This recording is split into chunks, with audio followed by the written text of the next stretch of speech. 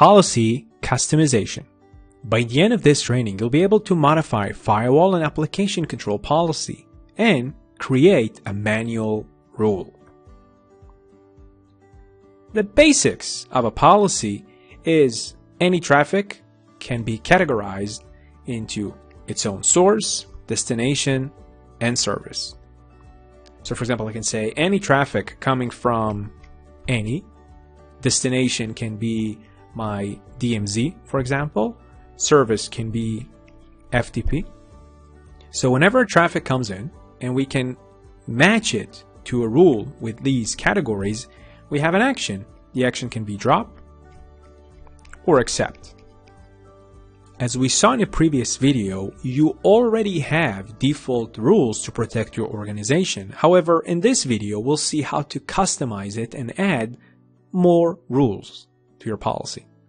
In order to demonstrate this, you'll need access to your Quantum Spark, you'll need to have the right credentials, and you'll need to know what's the organization's network and security needs. Do you want to block that website? Do you want to allow that website?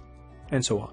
Here I am from Access Policy. I'm going to enable block file sharing applications. And let's press apply.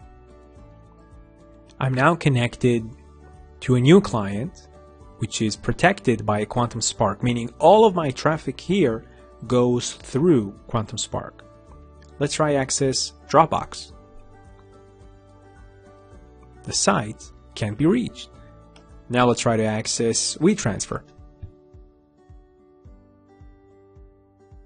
Blocked as well. So currently, this rule that I've enabled blocks Dropbox as well, because it's a file sharing application. I'm going to policy. Let's refresh this page.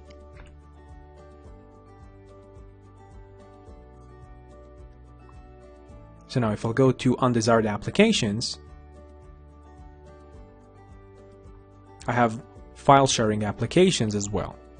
Now, I want to override it. So yes, I want to block file sharing application, but Dropbox is a website that I do want to use. I do want to allow that website. So I'll need to override this. I'm going to create a manual rule on top. Source, let's have it specific from our LAN networks. Destination is internet. An application, let's search for Dropbox. Accept, keep a log, no need to modify any of that, press apply. Okay, now let's go back to the Windows client machine. Refresh. And now it works, because now I've added a manual rule to allow that specific traffic.